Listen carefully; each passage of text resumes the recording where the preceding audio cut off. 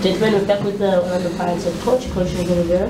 Coach, winning the 3-0 at home today, can you just give us a summary of the match from your perspective? Yeah, good evening.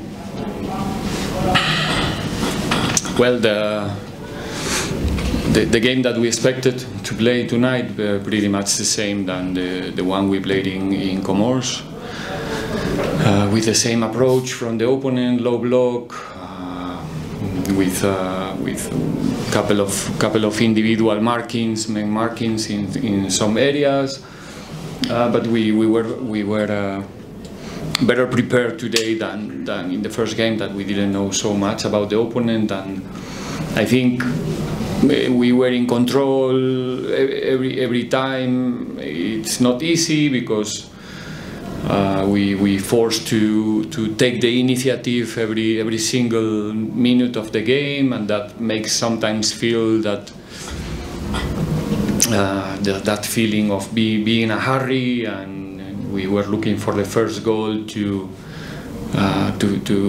really consolidate the result. I think it takes almost 30 minutes or 20 something, but after that we didn't continue the same way. The last part of the first half, we should have continued a bit more aggressive, looking for the second goal, and spend more time in the half of the opponent. But again, interruptions, every throwing was like a corner for them, and it takes 30, 40, 50 seconds to put the ball in movement, so the rhythm was a bit low in the end of the first half. The second half started the way we expected again. They didn't change so much, even though they were losing. So again, we have to take the initiative. We managed to be a bit more organized than in the first half, in our second half, with the positions of our two tens. And due to that, we managed to score the second goal, and the third goal, sorry. And yeah, after that, it was a bit disorganized, a lot of individual things, but yeah, I think overall 2 good legs. We didn't concede goal. We were solid, even though the opponent didn't create so much. But credit for the boys. It's not easy to, like I said, the most complicated against the low blocks is to take the initiative every single time and don't lose the focus, and we didn't allow them to run in transitions. So yeah, overall happy to be in the next round with Orlando Pirates, and looking for more. Do you have any questions for the coach?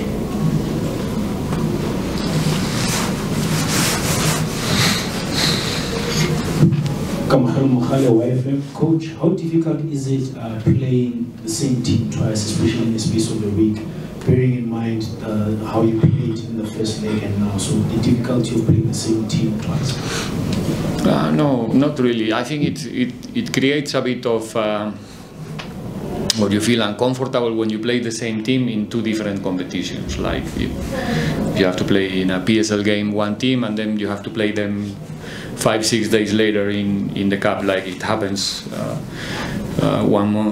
2 months ago with Sekukune, that we play them here in the league, and then 2 weeks later we have to play them in the final. That is not the perfect case scenario, but if we play the same team in a 2 legs competition, you are prepared for that. You are already focused, and your mindset is about to play 180 minutes. You play away home. It's a different preparation. It's not the same. So that's not the problem. In this case, like I said, we traveled to Comoros knowing almost nothing about the opponent, because we couldn't find, it's impossible to find any footage. The second game, we have more info. We can prepare a bit better for what we're going to face, and that was the case today, but it's not a problem.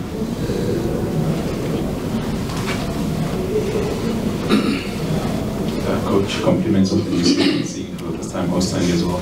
Coach, I know you don't like focusing on individual plays, but once again, I mean, please, Coach, Masonga, I mean, this proper footballing development from Stars of Africa, played for the national team under 20, uses ball feet as well, drops over shoulder, highly intelligent. I think people don't understand how good a player this is. For you at trading, what is it that you see for him day in, day out? I think you said everything already. What?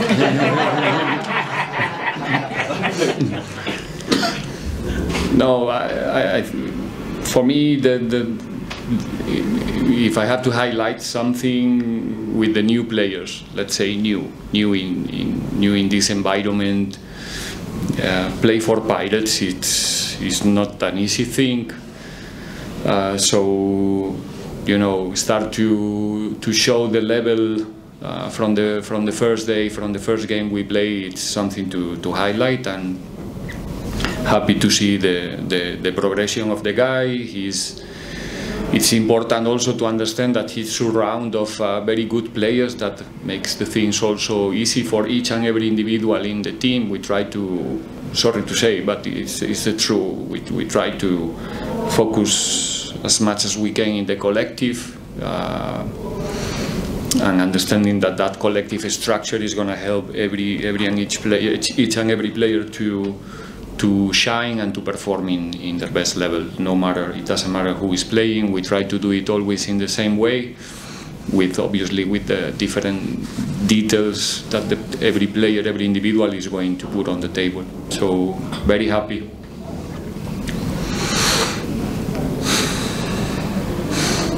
I did my best. Coach Benilaya from SABC. Congratulations on the win and going through. Thank you. Yes.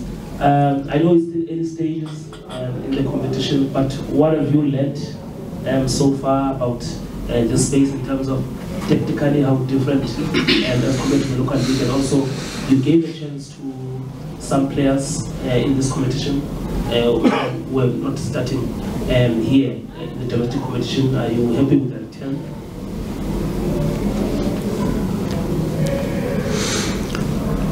Look, I said 2 days ago in the press conference that it's not smart from my side to do a statement about the football in the continent, like, you know, and looks here like an expert, because I'm not. But time enough to understand the complexity, and sometimes the complexity of the tournament is not only coming from what's happening on the field, it's much more. I knew it, but now I really know, you know. But yeah, learning, trying to keep the focus in the things that I can help my players to look better, and not losing the concentration with maybe some other external factors that used to happen around the games. That's maybe the most important thing for all of us, not only for me as a coach, for the whole team to focus in the things that we like to do, which is play football in our best, and having the proper mindset for this competition, because it requires a different one, I think. Not so different. Don't think that it's so different comparing with our domestic league. But there's some things very particular, I have to say. Them tactically, the game, it's going to be conditioned by the field. We found a very rough and dry field there in Comoros, difficult to circulate the ball, to be in control. So in the end, you have to adapt yourselves to the different circumstances, to different type of referees as well. You know, it's not the same, and things to learn as usually. But yeah, I think the mental side, it plays a big role, because it's my first experience in the CAF, but I have the opportunity the last season to follow the tournament as an outsider, and from the tactical perspective, there's nothing like really special to say, you know, this is very characteristic of this, you know. But let's see. We have now the opportunity to get more experience. We will know tomorrow our next opponent, and really looking to keep growing with the guys and with the club as well. Final 2 questions. So the second question to the coach was about the players, the individuals. Yeah. No, look. Today, I said now to the players. Today, it's our. I don't know how to say this. Like we accumulate 16 days in a row, not stopping, playing, training, playing, training, playing, training. So we have to use the squad as good as possible. You know that I'm not a big fan of the rotations. We rotate when the situation requires that we need to do it. And yeah, glad to see that the players who are coming from maybe 2-3 weeks of not being on the field, they are, you know, performing in the right way, they are fit. It's because they are training well. There's no secrets behind. So yeah, as a coach, is a headache, obviously, to have these quality guys, and I have to choose 11 every 2-3 days, and it's not easy, but we are used to do it, and happy to have many different options for us. Coach Michael Balka from the Star newspaper.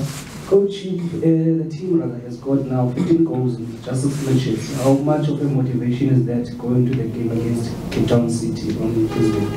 The amount of goals? No, the strikers keep on scoring 15 goals in 6 matches. Yeah, obviously the goal is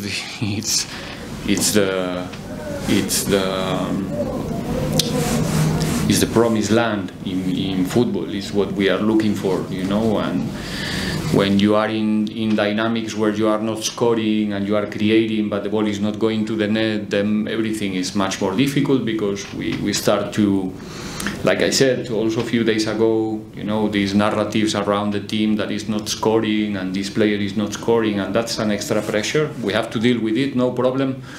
But now it seems that we are more lucky in front of the goal, and hopefully that we can improve that record game after game, and when the players that supposed to have the responsibility to put the ball in the net, they are fighting, we all feel more comfortable and, you know, feeling more confident when you go into the games. But we have to support them in these moments, but we have to support them as well when the goals are not coming and when the ball is not finding the net, because yeah, it's always a question of confidence and time.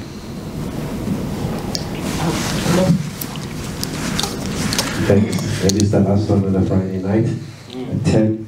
Coach Tabiso from Radio 2000. I just wanted to ask, obviously it was a little bit comfortable today, not too much danger, and maybe some of the players take their foot off the pedal. How do you feel maybe when they do those tricks that the crowd loves, you know, and maybe it slows down the play? Would you like them to go forward a bit, or do you understand why they do that? Ooh, whatever I say is a headline. It is a tricky one. I'm the foreigner here. I mean, I have to, you know, it's something cultural in a way, even though okay, let me start again. I think everything in football is fine as long as it's useful to gain height, to gain meters, to eliminate players, to feed the next player in the next line. Everything is all right. Bicycles, step on the ball, but with a purpose. If we do it only for the sake of doing, I don't know, but it is what it is. What can I say? I don't want to give you a headline. I mean, is it hard to understand? The technical tricks in football are beautiful to see, but again, with a purpose. You eliminate somebody, fine. You lose the ball, it's not fine, not at all.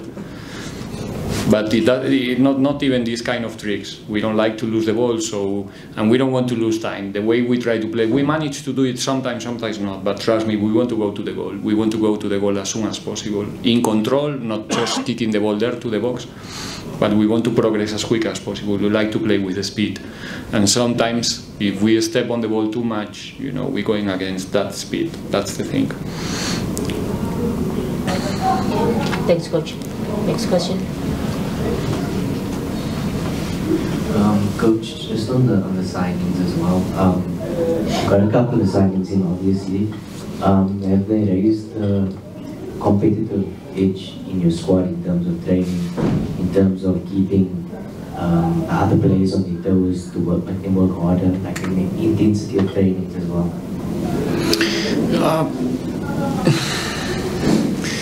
I have to be fair. I think that's the key. That's why we have to base, or I have to base my decisions in something, not just what I like, or expectations, or thinking if I play this one is gonna do. I need to know, and the knowledge is coming from the training, from the week, from the process.